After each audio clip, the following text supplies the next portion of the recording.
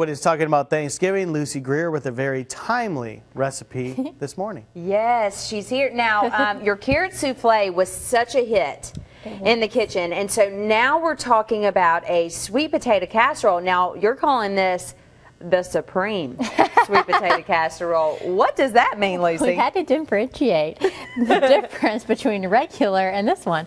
Well, when I was getting ready to make this, I thought, well, I love the marshmallows on top. Yeah. But a lot of people like the pecan topping, so I was like, well, why don't we just put the topping throughout the casserole and we can still have room for the marshmallows on top. Do you have someone in your family who may or may not scrape the topping off just to eat the marshmallow? No, but I'm going to look out for that. Is that you? I may have done that before with certain things. Yes, marshmallows are my favorite, but I do like the sweet potato part too. So yeah, so this would be great for Thanksgiving. Also, yes. I mean, as we're getting ready for Christmas, a lot of people have Christmas dinners and have people over, so this too would be good for that. Yeah, definitely. And a lot of people are going out today and doing their shopping. When I was shopping for all this at our Dauphin Street store, I walked in and the sweet potatoes, I mean, they're huge and they look so good. And I was like, oh, here's marshmallows, here's brown sugar. This is what I'm going to make. Yeah. So it's really great. Super easy to put this casserole together because a lot of people are making a lot of different things. So this might be something that people want to whip together tomorrow. Okay, so it doesn't take very long. No, and of course you could put it together today and then just pop it in the oven tomorrow. Oh, and a lot of people have meals kind of throughout the weekend because families coming and going. So if you wanted to make it a couple days in advance, this would be a good one.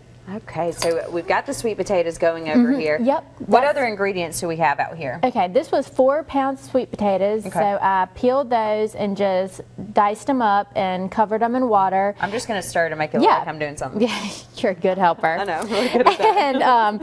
And those are just going to cook until they're tender and mashable, which will take 25, 30 minutes. Okay. I mean, if you have something else going on in the kitchen, you can really just cook them as long as you want because you're going to drain them and mash them up anyway. Okay. So what I have in this bowl is 1/2 cup of brown sugar and 1/2 cup of flour, and this is really what your topping would be with the pecans and the butter, but we're going to mix it inside, remember. So I'm just going to use a fork and get these all mixed up, and then once this is kind of combined, we're going to add 4 tablespoons of softened butter.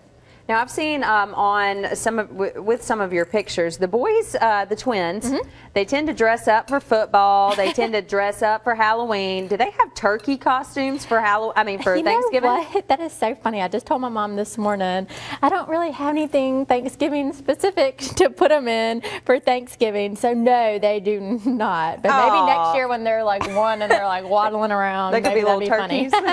Well, good. Well, we're going to continue to mix this stuff together. Joe's going to be in here. Again, a great dish coming up for Thanksgiving. Many of you might be headed to the store today. You can go ahead and get these ingredients. A list of those on our website, fox10tv.com, under the Studio 10 tab. Joe?